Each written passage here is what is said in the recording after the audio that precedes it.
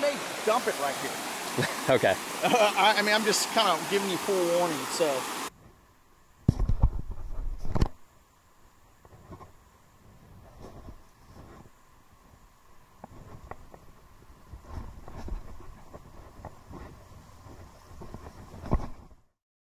There's a bunch of axes, see them? Yeah. Oh, yeah. Big ones. It's pretty. Did you get spots? it? Yeah. Okay. Well, yeah, you put the paddle and you can either drag it and turn, and that'll turn you quick, which is probably what you kind of need to be doing here. Yep. Or you could back pedal. Sure. Well, hey, McFly subscribers. So I'm here with Paul from, he has a YouTube channel called Killer Fuzz, and he's taking me out kayak fishing. We're on the Guadalupe, the upper Guadalupe? Upper Guadalupe. Okay. And we got a couple kayaks here. He's gracious enough to let me borrow one. Let's go give it a try. So we're gonna go down, and then we're gonna have to kayak back upstream, up to this spot so we can get the truck. So hopefully my arms can handle that. Been a while since I've done some kayaking, so anyway, let's get out there and catch some fish.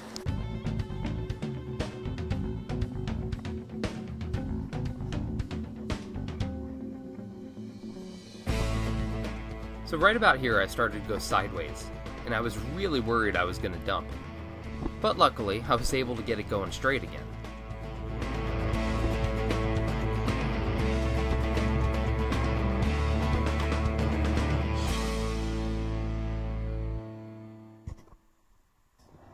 Well, I made it safely through the rapids there, and we pull up a side onto the bank to get our rods ready.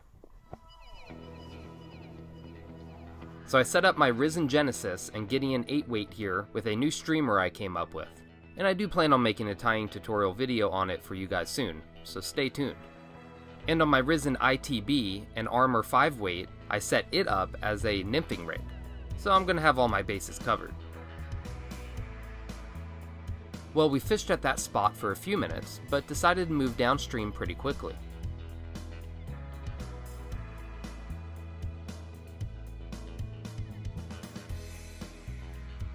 Now, I did not have a mount on this kayak, so it was tough figuring out how to hold my camera.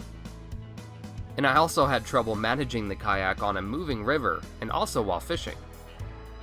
It seemed like I was getting tangled up non-stop.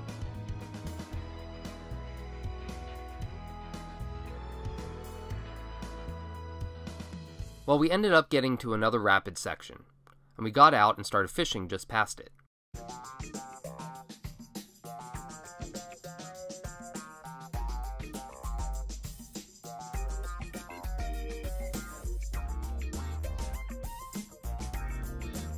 I fished that new streamer, and sure enough, I hooked a bass.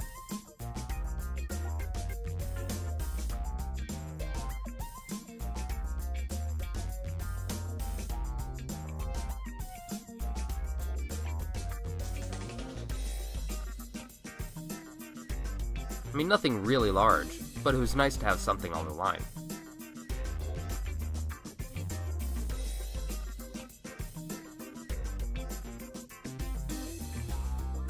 Then we got back in our kayaks and I started fishing a fly called the 20-incher stonefly. I'll link a tutorial on tying that fly in the description section for you.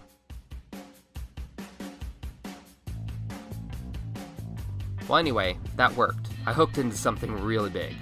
And at this point in the fight, I wasn't sure what it was, but I suspected a catfish.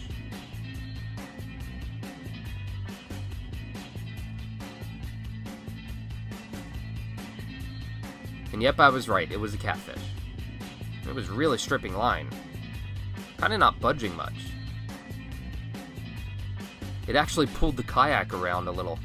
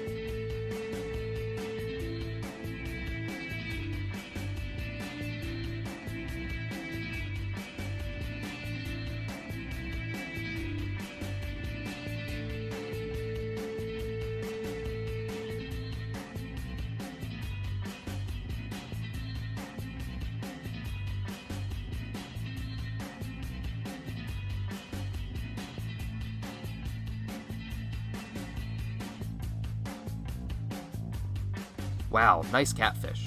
I'm sure they get bigger here, but it was sure fun on that 5-weight rod.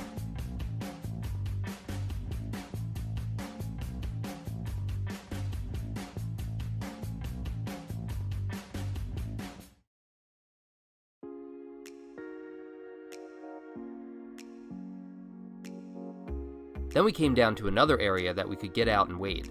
So we fished here for a while and got a few fish, including another catfish.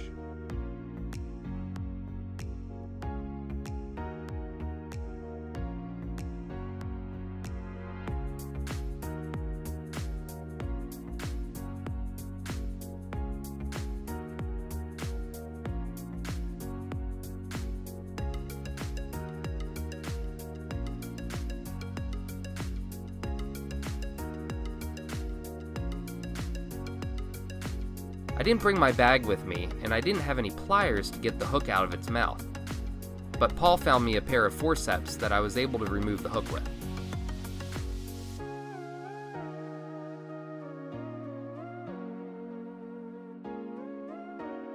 Now this underwater footage didn't turn out as expected.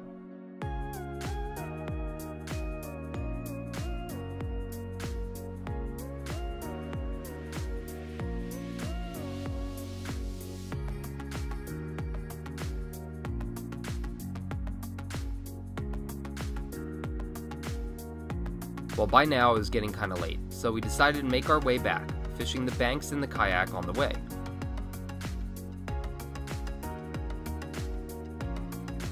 I did get quite a few sunfish along the way, including something that broke me off.